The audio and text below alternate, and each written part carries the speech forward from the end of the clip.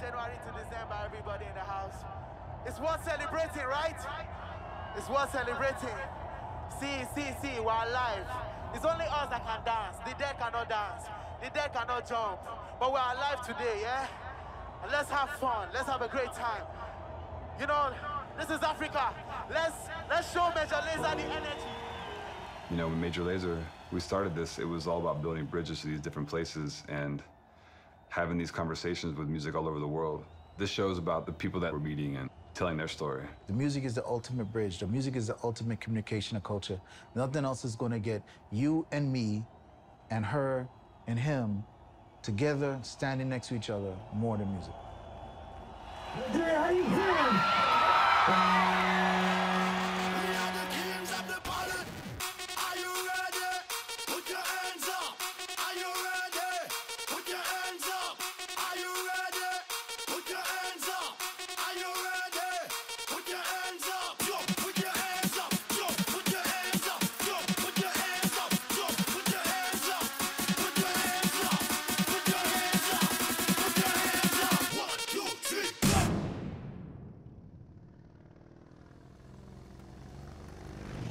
I think if you want to learn about people, if you want to learn about culture, music is the easiest way to learn. Coming from America and just being fascinated by music, my job by default is a DJ. Like I love to play music. I love to perform for people and give people music. I never thought it would take me all over the world, but I've took advantage of that. The main mission of Major Lazer I always put into one sentence, which is to make the world smaller by making the party bigger. Collaborating with artists from all over the world is what we do.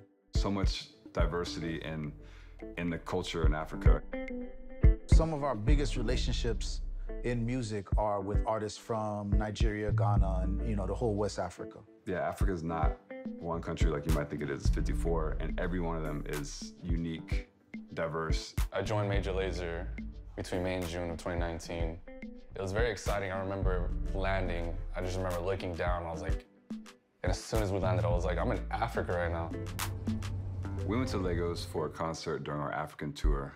Lagos is just like New York times 100. It never stops, the lights are never off. It's just on fire. There's so much energy there. It just needs one spark and it just explodes.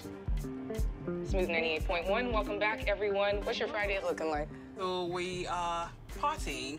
All right, Yes. all right. Major Lazer is gonna be in Lagos tonight on their Africa tour before they head to Ghana. The moment you begin to have some kind of communication with any of the artists or anybody in the African diaspora, I immediately feel that comfort that this is my aunt, this is my cousin, this is my brother, this is my sister.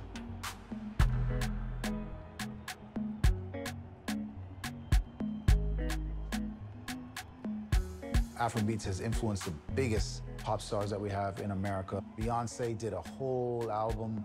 Drake has been influenced. He's come out songs, you know, that directly connect with the Afrobeat sound.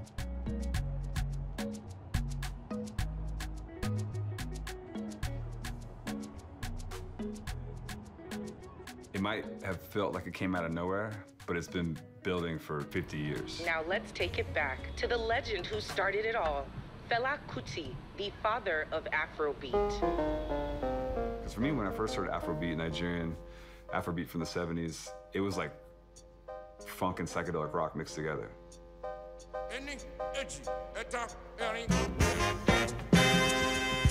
Fela Kuti was an artist and activist. He mixed jazz and soul and funk and rock and roll and African music. The Shrine became the catalyst for that movement as a sort of home for all the counterculture. Had crazy music scene, everything from disco to high life. But the highlight of my personal trip, and I believe the band, was to go and hang out with Femi Kuti. Fela had a huge family, and Femi was one of his sons. Femi built the new Afrika Shrine to honor his father's legacy. They took us upstairs, sat down, had some palm wine. I've definitely felt like kind of like a kid. And I was like, man, I don't know much about this, but I wanted to, you know what I mean? I was in that moment. I wanted to hear his story. It's so important that artists do this kind of things. The cultural, musical connection of collaborations, artists working together. more things we do like this, I think the dynamics change, and then a new culture starts to emerge, so to say. Femi put something together that was that coherent and beautiful and but uniquely Nigerian.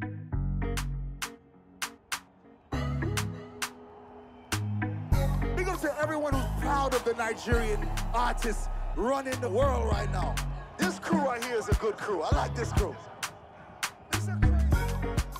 Now you have records on the radio that you can recognize, and you ask, where did this record come from? Oh, that's a Nigerian record. And then you're like, what, Nigeria? Making records there? And then you see, oh, there's like an enormous scene there that's taking over the world. Yeah, Mr.Eazi's probably one of our favorite artists to work with because we love his work ethic and we have a great friendship. We've started off as friends first, and we've been able to make music out of that great friendship. And baby, they confuse me, yo, with that bomb bomb. But she got the guy with the send With Eazi, I just thought the sound of like this folk sound, with the way he was dressed, his style, his videos and his voice and his clever lyrics and his humor, I was like, this guy could be a really big star around the world. Like the way the music is made, people can understand Nigeria through artists like this. I was doing illegal gold mining, and then the government crashed that, and then I wanted to legalize. And so I came to Nigeria looking for money, and I couldn't find money. Nobody wanted to give me money. And so I started a phone business with my friend, and that was just my focus. What's your name? My name is Mr.Eazi, singer, songwriter, cool stuff, all the cool stuff, yeah.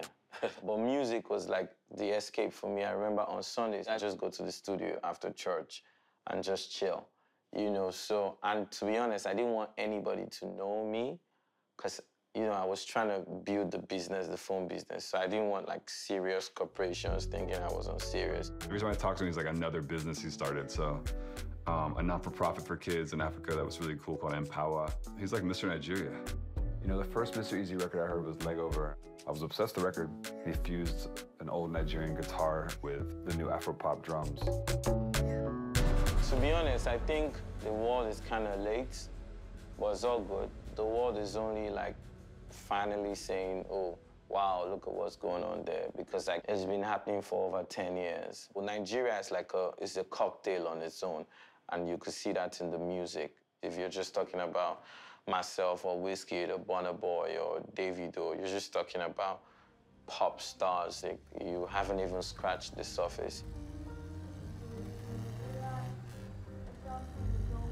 I'm not singing to impress you. I'm singing for my guts. And whatever comes from your guts has to be the purest thing. And so that's just me.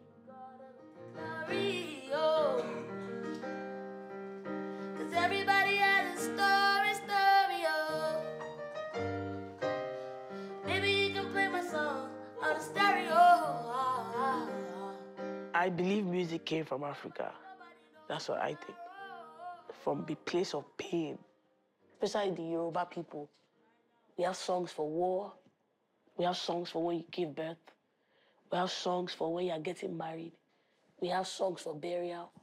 We make music for everything. In fact, we have music for insulting each other. Oriowe, they call it Oriowe in Yoruba. So if I'm fighting with you, I'll just sing a song. Obo she she.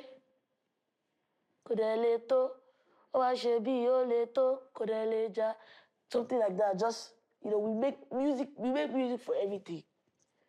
Teni's probably the most interesting and electrifying person I've actually come across in a long time. I watch her Instagram and her YouTube videos, and you just want more. You just want to be a part of her world. Her music is amazing. Her voice is amazing. The girl's voice is crazy. Somebody shut my door.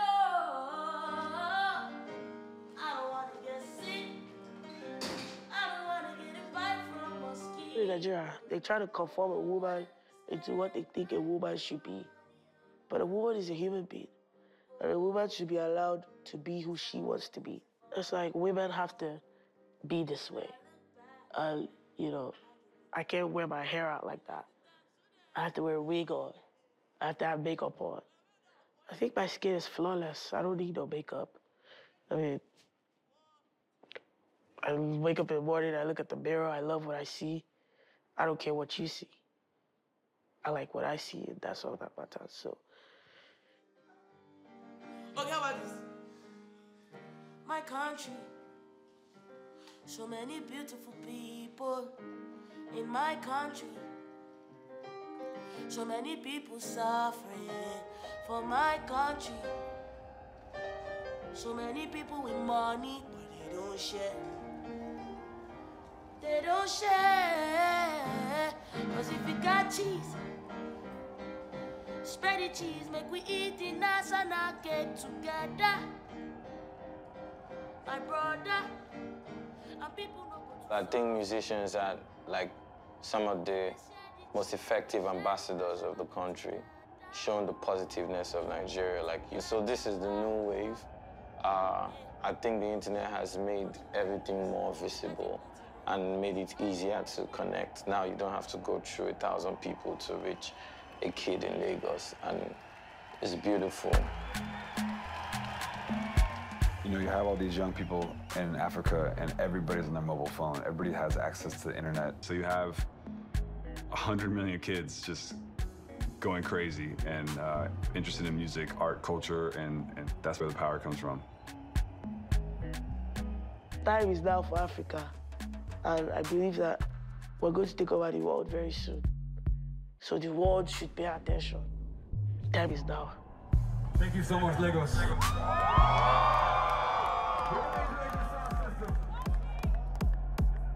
So this last trip to Africa was exciting because we were going to be doing our first show in Ghana, which I think was the most exciting thing. Finding out that Ghana was the majority of where I'm from, it gave me good insight to where I need to really focus the energy of this journey and searching the answers of my ancestry. Ghana is 45 minutes away by airplane to Lagos. There's always a conversation with Ghana and Nigeria about music. You know, Nigeria is the one who's sort of like the Hollywood, and I think Ghana is more like the indie version of it, you know? And it's laid back, but the music scene is very big there. I feel like the relationship between Nigeria and Ghana is more of, you know, brotherhood. And in every family, you have brothers. Like, my kid brother is always, like, he's always trying to spar with me. Sometimes he wants to be like me. Sometimes he wants to be his own person. And sometimes we get into fights, but two beautiful cultures. You're welcome to Ghana. Thank you, man. Thanks for having me. Thanks for making time, honestly. Yes, I appreciate it. Sarkodie is probably the biggest star in Ghana. I don't get to play too many African records in my sets with Major Lazer besides the ones we produced.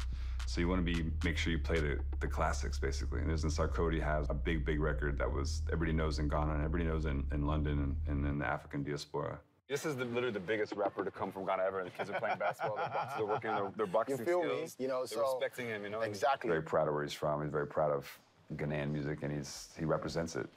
This area of Accra, called Jamestown, has the highest concentration of boxing gyms of any place in the world. Sarkodie wanted to show us one of the gyms there and give us a little insight into what it is to live your life and to train as a boxer in Ghana, and the music that's connected. And when we got there, of course, everybody knew who he was.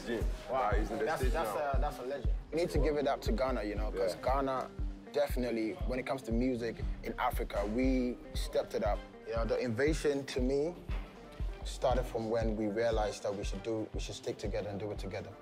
Because in the beginning, individually, we were trying to, like, do it on our own. Right. Like Eazi would try, or Wiz would try, David would try, Shatawale would try, I would try. But it started making sense when we invaded together. And that's when we started doing shows together, selling our arenas together. Yeah. So we have a show tonight. I know you might be busy, but if you want to come by. No, I'm going to come through. I would want to see it. I want to give kudos to you, and I want to make sure you have a great time while you're in Ghana. So you reached out, you know, you merged these two worlds. Oh, whatever it is. It's just Afrobeat, great music. It's something that is much powerful than us because right now the whole world is listening to it now. Okay. Ready? Yeah, ready. So, welcome to Ghana. I hope you're having a wonderful time. My name is Efya. I am a female artist in Ghana. When I first met Efya, her music matches her spirit. Amazing spirit, amazing music.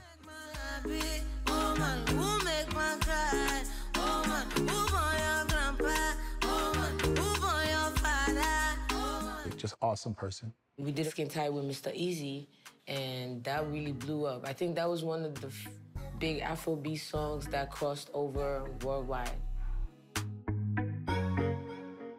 I went to Ghana when I was 15. I feel like Ghana calmed me down. Because before I went to Ghana, I was a naughty boy. It's been my advantage, even as a human being, having sort of a yin and a yang somewhere in between, and that has affected my music. It's beautiful because what a combination. You can only do better by being like with each other. It's much, much better when we do that than trying to do it on your own, you know? I see nothing but unity, and they seem to understand that together they're much stronger. And so they support each other and put forward a lot of great energy between the two countries. There's little hubs in this one hub of Accra. If you're an artist, you make different music and it's not mainstream, there's a place that you can still have a show that people will come to, that you will start growing numbers as time goes on, you know? You could do it like in a small place like Republic, which is very, very like known for discovery of new sounds. Anytime people step into this spot, they just feel free. Yeah. They have the best music, the best DJs. People don't stick to the status quo. Here you come, they're playing house music, they're playing German pop, like whatever goes here. In Ghana, you have a more diverse scene where you have kids coming from America, coming from London, and traveling the world and being able to create something brand new. They're kind of just pioneering the sound right now. I think that's what Amaarae is really important because she's a catalyst for a new attitude in Ghana.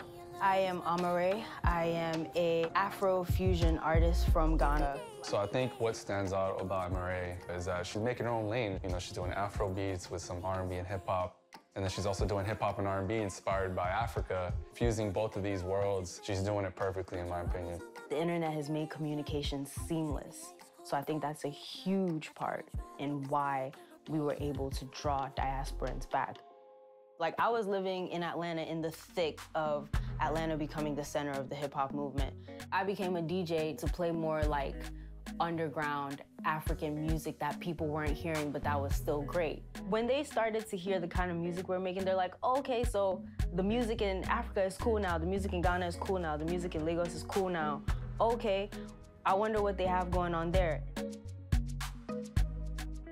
The kids, the youth, they're looking at Nigeria and Ghana as places to go, just like they would go to Barcelona or go to Paris. That's an insane thought process.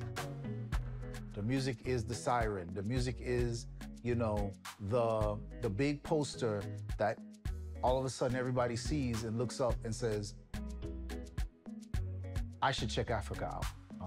For sure, the music is the trigger. If you love the music, then you have to get into the history. And that's where you're gonna find out about everything, because it's gonna be connected to the history of the music of that place. It's gonna be connected to the politics, why this country exists. You got to dig a little deeper, and that's gonna give you the culture of that person and that area. Sharifa showed us this shop, and she told us how important it was for her, even as a Ghanaian, to reconnect, to learn more about the history of the music. And that was one of my highlights of my whole trip. Like, I just got photos. I probably took more photos of that record store than I did anywhere else in Africa, just because it looks so cool. That's, as when I was a young person, I dreamed about going places like that and learning about music and being in those shops and just digging for the history. One particular record stuck out. It was actually a really big song in Trinidad, and it was huge in Jamaica as well. Put it on my Instagram, like, yo, I gotta let the world know that this record hit a shelf in a record store in Ghana. Influenced by West Africans. So it's like all back and forth. Yeah, being in that record shop definitely brought me to the understanding of how music travels throughout the African diaspora, and understanding the influences are quite circular. You know, we see influences going from Africa, going out into the world, how it got across the water and into the African diaspora is an amazing journey. I now knew that I was Ghanaian, and I wanted to experience on some level what the people who are from where I'm from experienced as they journeyed over to Jamaica.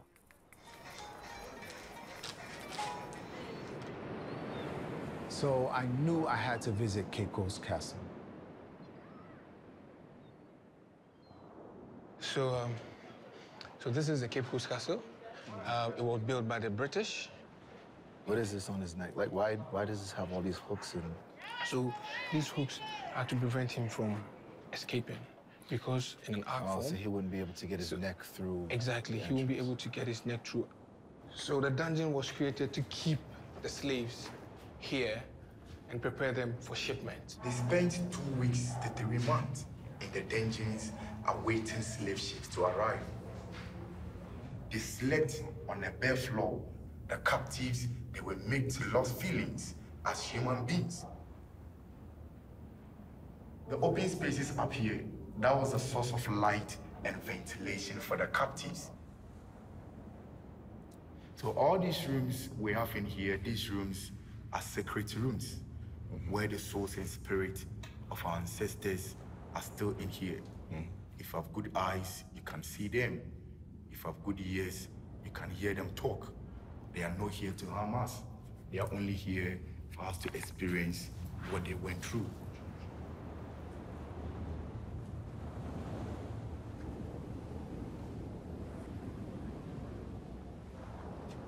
There is a door of no return.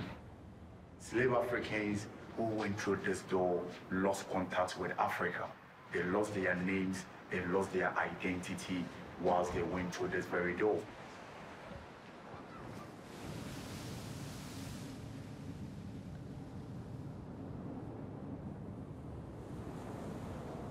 It's a weird bag of emotions that I'm processing still. It's a weird bag of sensations that I'm still processing.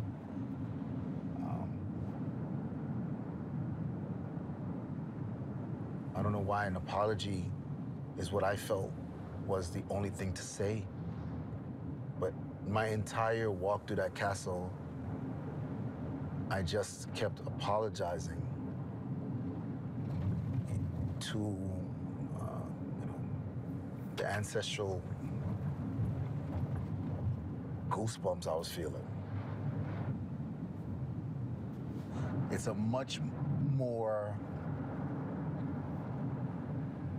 you know how when somebody broke into your house and you felt that feeling of, what's the word I'm looking for? You know, when somebody breaks into your house and you feel like violated. It's like my insides are just, it's like inside of me that all the drawers are open and all the clothes are all over the floor, and you know, they've dumped this over there and they dumped that over there. And so I have to sort this out now.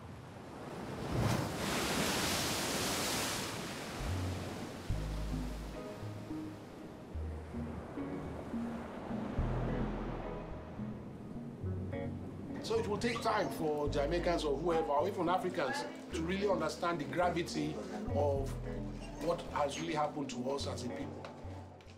Even if it's bad, you should still know where you are coming from, to know where you're at and where you want to go to. As an artist, you really need to know these histories, because we see things from a very different perspective from everybody. It changes the narrative. What's good, Ghana? Everyone, this is my first time in Ghana.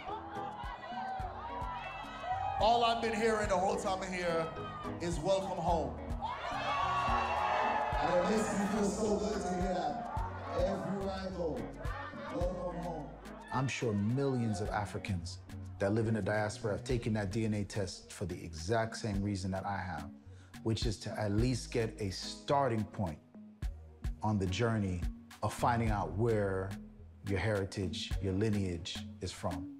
Yeah, that's why I did mine. And I think that my desire to visit the Cape Coast is actually the catalyst to say, yo, we should actually just do a show there. We should actually make this a thing. This is a desire that I have as a person, but also that my band members support. Yeah, when you do a show in Africa, you don't know what you're gonna get into. We were in Ghana one night and we wanted to put together a rave there, so we did it. We did it at all costs possible.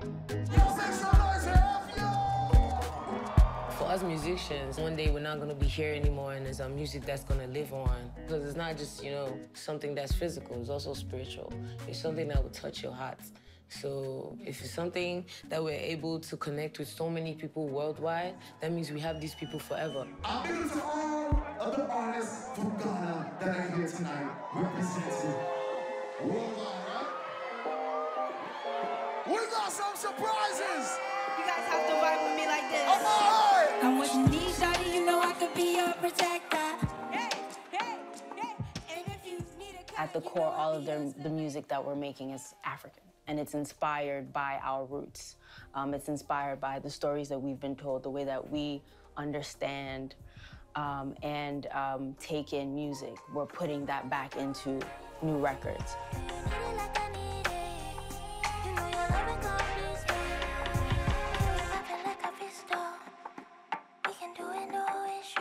Major Lazer, you guys make some noise. I can't hear you guys.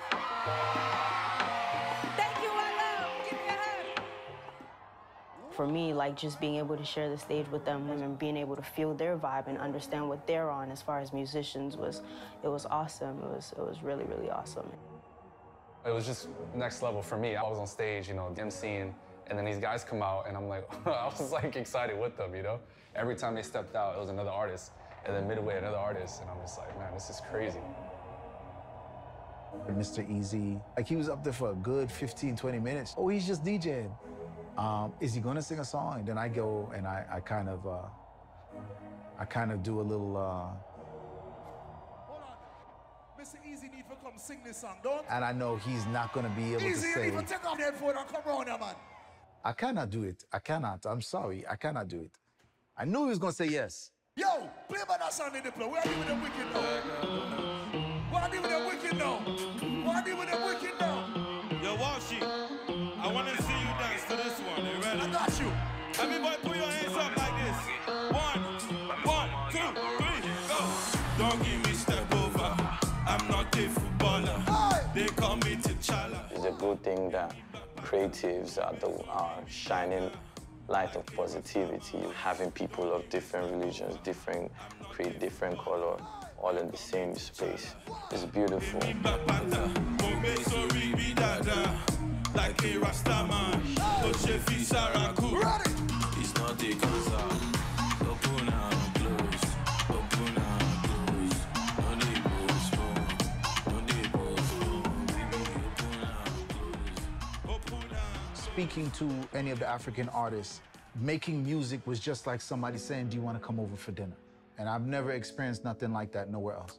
Anytime I hear a specific kind of music, I want to go and be in it, wherever in the world it may be. What inspires us too, what's unique about these places? And that's our goal with Major Lazer, is to build bridges.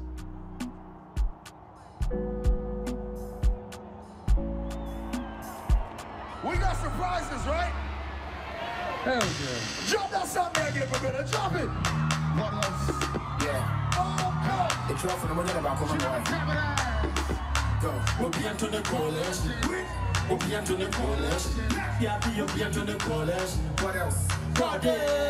Huh? We'll be into the coalition. what else? Be into the coalition. Baba body. Baba, you be too much. Baba body. We need more conversations with music and less borders and less rules about music. And it's all about the beautiful chaos. Be able to travel and create music and collaborate. It's given me my life. Everybody singing hallelujah. Hallelujah. Everybody singing hallelujah. Hallelujah. Make me sing, oh. Oh, yeah. Someone say, let me sing, oh. Oh, yeah. Hey. What else? Huh? You know what time it is? Let me see your hands up. Let me see your hands up.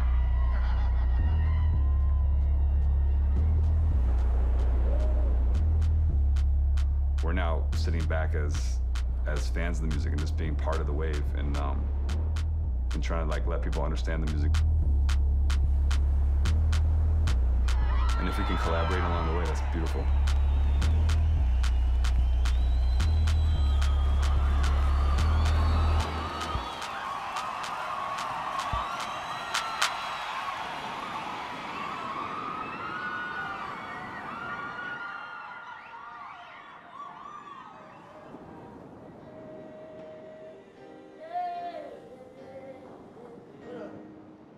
America no won't give my people visa. Why oh why? We pay money for embassy, they no go give us visa. Why oh why? Say now we dey bomb, and now we dey kill. I be now we dey shoot. No be we at all. We just want go New York to go on tour and chop some life and spend some cash. No be we dey kill, no be we dey bomb, no be we dey steal. Just want live our life. America no go give us visa. Why yo why? After them come to my country, still our people take our money and take our people. They don't want to give us the opportunity to come to their country. And you know things like Nigerian men work their heart. They no like when they enter. And if an African man enter, they go say na fraud, but then they enter. Everybody do fraud. Chinese they do fraud. I mean, Chinese they do fraud. European they do fraud.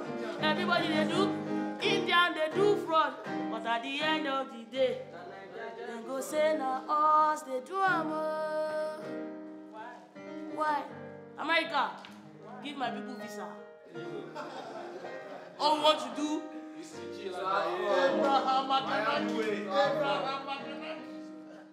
We just want to have fun.